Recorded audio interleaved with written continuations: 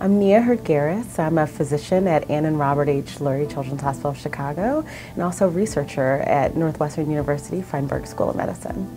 My research interest revolves around stressors and the macro and micro level stressors of kids. I'm trying to understand how stress really gets under the skin and affects children's health.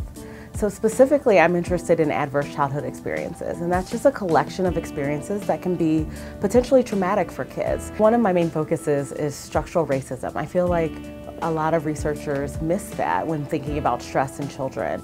So for me, racism touches on each and every social determinant of health.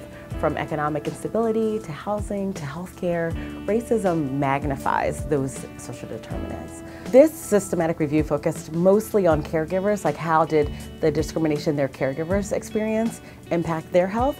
But really when I thought about the project, I was thinking about a lot of the events that happened in the media that kids were being exposed to. So whether that was on social media or the regular traditional news media, and how those images and videos and likes and shares that they were seeing and reposting, how that was affecting their sense of self and well-being and their health long term. For example, in the media, when crimes happen and they show a picture of the suspect.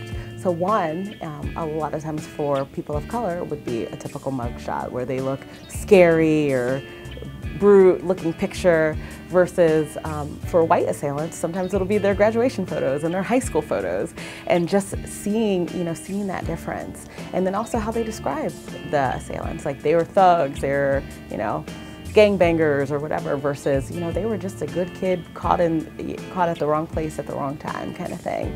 And so that is kind of a way that maybe it's not intended to be racist or perpetuate racism, but it absolutely does, and kids and adults are seeing those things.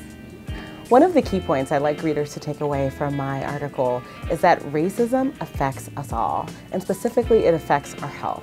So regardless if we're Native, if we're white, if we're Black, if we're Asian, Hispanic, doesn't matter.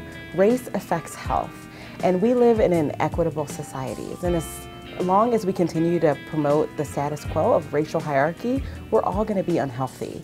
It's really important that we break down these racial hierarchies because our society is less healthy because of it. Our society, our economy, our potential as a world, as a nation, depends on it.